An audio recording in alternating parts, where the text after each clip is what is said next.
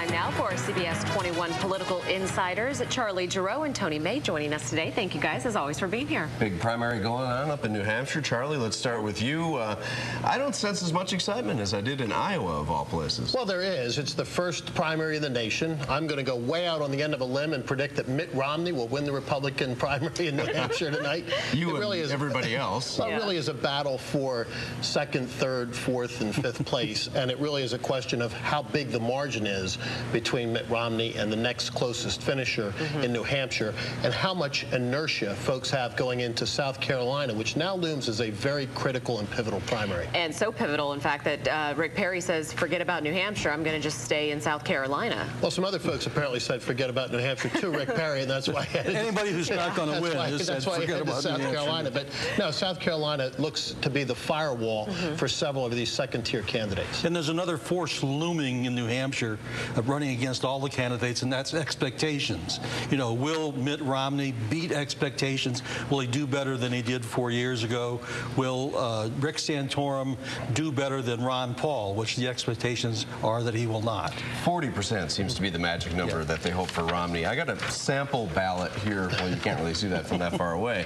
Of the New Hampshire primary. 30 names are on this thing. Did you guys know this? 30 different names. Yeah, starts with a guy named Joe Story. 30 is a smaller number than usual. But to get to Romney, he's third from the bottom out of 30 names on this sample ballot. This is what it looks like. 30 is actually a relatively small number for New Hampshire, Robin. If you go down the line there, you will find somewhere on there Stuart J. Greenleaf, state senator from Pennsylvania. Right. Another Pennsylvanian. Another Pennsylvanian added to the New Hampshire primary list. Well, for the Democratic side, Tony, Obama will win.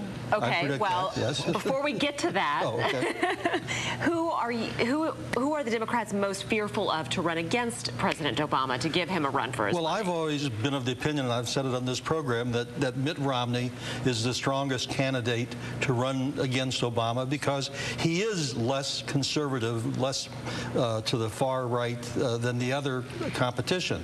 And I'm going to stand by that tonight, that he's ahead. If he can win here, win in South Carolina, this race is pretty much over. Charlie, the independents can vote in the New Hampshire primary. How do you think that'll change the makeup of who comes out on top as far as the Republicans are concerned? Those are folks that are actually registered independent, Rob, or non-committal or whatever they call it up in New Hampshire, because the New Hampshire electorate is very small I independent. That live free or die state motto of theirs is lived and breathed by all of them. And New Hampshire loves to send surprises. They have many, many times. And that's why Tony is correct. The expectation game is what we're playing tonight. And there may be a few curveballs thrown tonight. Now, for these candidates who are really trying for second, third, fourth place, if they don't get there, are we going to see anyone drop out before South Carolina?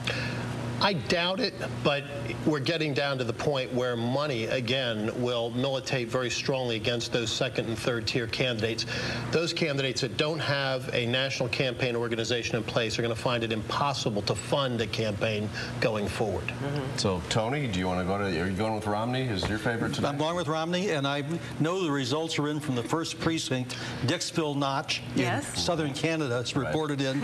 Obama 3 votes. This is not percentages. 3 votes, 2 for Romney, 1 for Gingrich, 2 for Huntsman, and 1 for Ron Paul, and none for Rick Santorum. And these are out because they voted at 12:01. They voted at midnight, yes. And it's a big party. Yeah, huge. All right, we'll have to see what happens. Of course, you can stay tuned to CBS 21 News. We're going to have full coverage tonight here live at 11. And you can always catch our political insiders every Tuesday right here on CBS 21 News at 5:30.